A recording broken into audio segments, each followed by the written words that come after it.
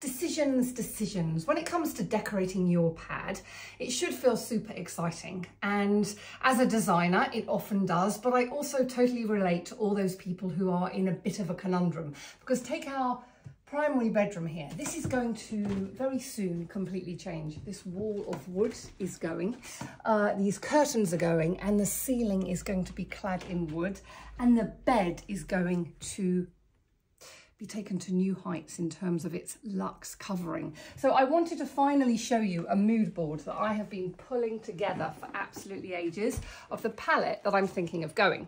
So on the ceiling, I'm going to clad it in this Millboard cladding, which is in a washed oak colour. It's a very light colour for me. And normally I would paint the ceiling the same colour as the walls, so the ceiling kind of appears a lot grander than it really is. But in this room, I want it to feel really hunkered down and cosy, so I'm bringing it lower. Never done it before, gonna see how it's gonna look. Then I've got my beautiful Hillary's curtains, which are being made as we speak, like so. And then I'm gonna clad this wooden wall in this cork. So here's my palette. As you can see, getting all the materials together. Here's my palette. And then I need a bit of help on the bed because I'm getting this amazing luxe platform bed from Comodo Living, who do really beautiful, beautiful beds. And I was thinking of upholstering it in this beautiful velvet, which is called a mink. It's a velvet mink, Sharon mink. See how beautiful that is? But then they've also got bouclés. So what do you think? There's this bouclé or this bouclé, which is really similar to my Hillary's actually, or this bouclé or this.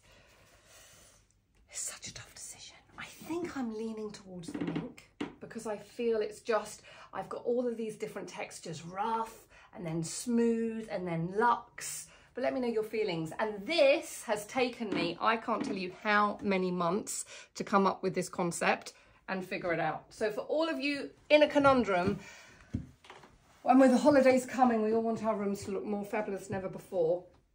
On this front, I totally relate. It all starts getting ripped apart. Is it next weekend? Next weekend, I'm so scared! But excited, but scared. I'll be decorating.